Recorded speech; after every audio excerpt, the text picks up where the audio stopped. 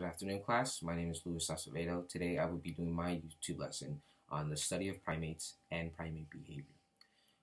When studying primates, there are generally two different contexts for conducting primate research, captive context and field context. Each context does have its benefits and its drawbacks, and it's more or less suitable for different research topics. A captive primate study is a research program that is conducted with primates in captivity or laboratories or zoos. Take, for example, apes or any type of uh, mammal that is within a laboratory or a zoo. Researchers usually just study them from within the facility. Second one I do want to talk about is a field primate research study. This is more of a program that's conducted with primates in their wild habitat. They're conducted in a less controlled environment than captive studies. So researchers may have trouble locating and observing primates from just wild levels of captivity, and it does become a little bit more difficult because usually some of these animals might be in high levels of forest canopy. They also do have a little bit of trouble with the choice of age and sex for the available primates.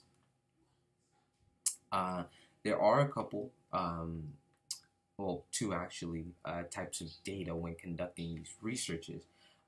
First one I do want to talk about is the qualitative data.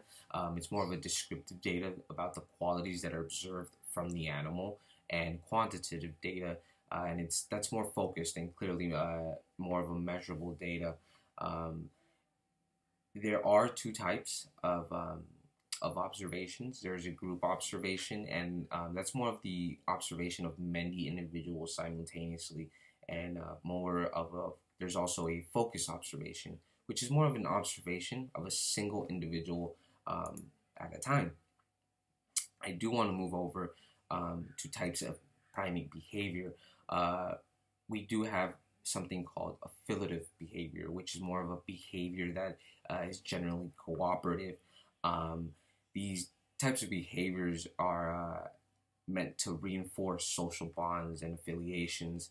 And one of the more common behaviors in primates is grooming.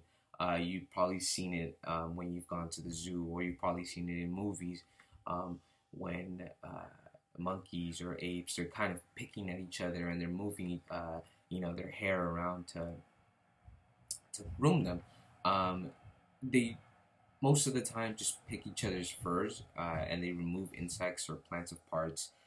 They sometimes remove the materials and they eat it, because sometimes can be insects. It promotes good health and hygiene by keeping the fur clean and free of pests. Now, the second type of behavior I do want to talk about is more of an aggressive behavior. This behavior, it challenges and threatens or harms others. This can reinforce social behaviors, and it may be verbal or nonverbal. For nonverbal communications, it can take anything up on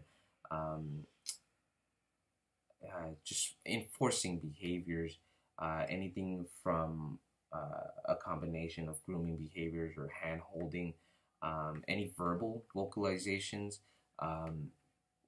They can communicate different types of informations, usually such as gorillas, that have particular vocalizations.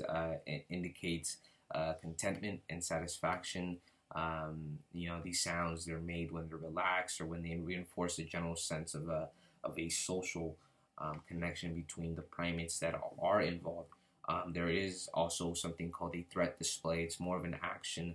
Kind of when you see these monkeys or these apes kind of just flash their teeth. It's pretty much like it looks like they're smiling, but they're actually not. They're actually flashing the teeth because it seeks to threaten others from distance. Now, there is also another type of communication. It's an affiliative communication. It's, like I said, it's a verbal and nonverbal communication that reinforces social relationships. I do want to go over to primate sexual behavior. Within primate groups, there are very different types of groups. Um, to fully understand primate behavior, we have to consider a lot of things, especially primate sexual and reproductive practices. Usually, male and female primates, they often have different strategies. For the most part, male primates emphasize it's their emphasis is placed on getting access to the females for matings, and it's often accomplished through competition with other males, um, or it could be related to the male status within the social hierarchy and the strength of the males coalition. Pretty much, it's like if you're the top of the of the group and you're pretty much like the leader of the group, you kind of get any of the female that you want. Um, Competition and reproductive behavior, it impacts primate anatomy, especially old world monkeys. They have special coloring, and that indicates from a distance if one male is facing a female of a certain species. Usually, they do have brightly colored fur around their genitals, and it calls for further attention to their maleness. It kind of adds like a that extra oomph, to their manly sense. As for females, they have extreme swelling in their genital region, which around the time of ovulation is occurring. This is called the uterus estrus swelling. Sorry about that, because it is timed with the female estrus or the fertility cycle. Now I do want to move over to primate communication and culture. Um, Primates communicate in a very amazing way. Many primates, they have like these specific alarm calls. It indicates particular threat from a distance. And although many primates do have different alarm calls for different threats, I know that they have certain specific ones for lions and other for birds of prey. They usually elicit different responses from the members of the group, with each responding in its own particular way. But it's also good to take note that that these primates, they live side by side, and the way they communicate is very fascinating. Take for example the howler monkey. They use loud howling vocalizations to mark their territorial boundaries, and that's just marking their territorial boundaries. It's crazy how they have their own language and how they can communicate with one another. And finally, I do want to talk about something that I didn't really plan on talking about, but it's definitely primate conservation. It's sad to see that the homes of these animals, they're being destroyed, and it's definitely affecting them in very negative ways. And I think primate conservation is something that we should all take the time and think about, and see if there's anything we can do to help. They're increasingly under the threat of deforestation, and it's sad to see, what's becoming of these animals. At any given point, these animals can become extinct, and they're living in these tropical forests, and what humans are doing to with all the deforestation, it's very difficult for them to support themselves, and let alone themselves, their families.